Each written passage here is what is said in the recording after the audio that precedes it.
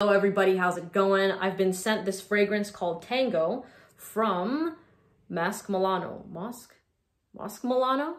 And I appreciate the bottle, but as always, even if I am sent something for free, I'm going to give you my honest opinion.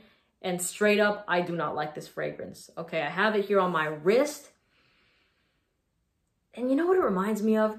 It reminds me of when you check into a hotel late at night, maybe around 11:30 p.m., when there's nobody in the lobby and you're just waiting, you're sitting on those really uncomfortable, cold leather couches, and they have this weird incensey, candle waxy smell going on, just wafting in the lobby. You know, it smells like that mixed with, at least this is a personal take for me, mixed with English teachers I had growing up.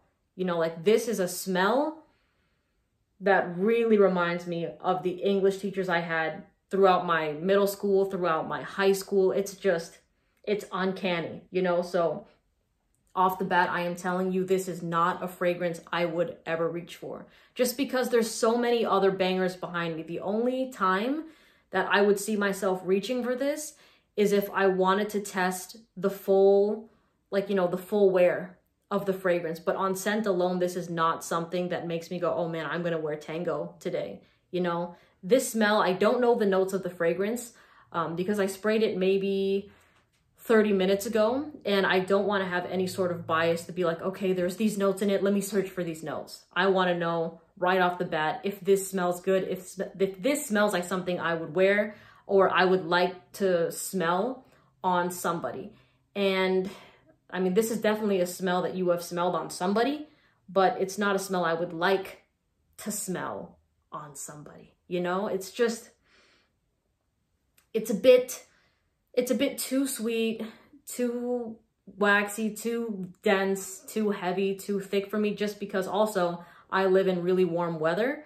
And this is just quite the contrast to that. This is not a scent that is wearable year round for me. But on top of that, even with the sweeter scents and the louder scents that I tend to enjoy, this is not in the same ballpark. You know, you've heard me talk about Carlisle so many times, about even Intense Cafe and Tobacco Vanille, but this scent is just a pass for me. This is not something that you would really see me recommend in my videos, just because I don't gravitate to this fragrance, but I do know that there are gonna be people that like this scent. This is definitely, there's a reason why I've smelled this a lot growing up, and that's because there's certain people that really enjoy this scent. You know, that's why, like, the fact that those two things were the first ones that came to mind just proves that people enjoy this type of scent. But it's just not my cup of tea at all. It's not my cup of tea. I appreciate the bottle, and I'll put a link in the description in case this might be something you enjoy. But yeah, I gotta be straight up with you. Gotta be real with you. Don't like this fragrance. I do not like Tango.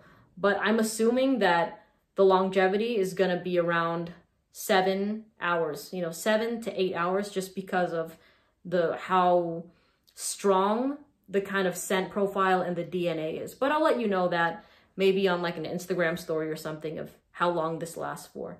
But to be real with you, I'm contemplating on washing it off my arm, just because, you know, if you can't really get past the scent, you know, it's like, okay, you want to find out how long it lasts for, but if you don't like the smell, you know, it's a weird give and take. We'll see what I do. But anyways, thank you so much for watching the video, and I'll see you in the next one. Have a good day. Bye.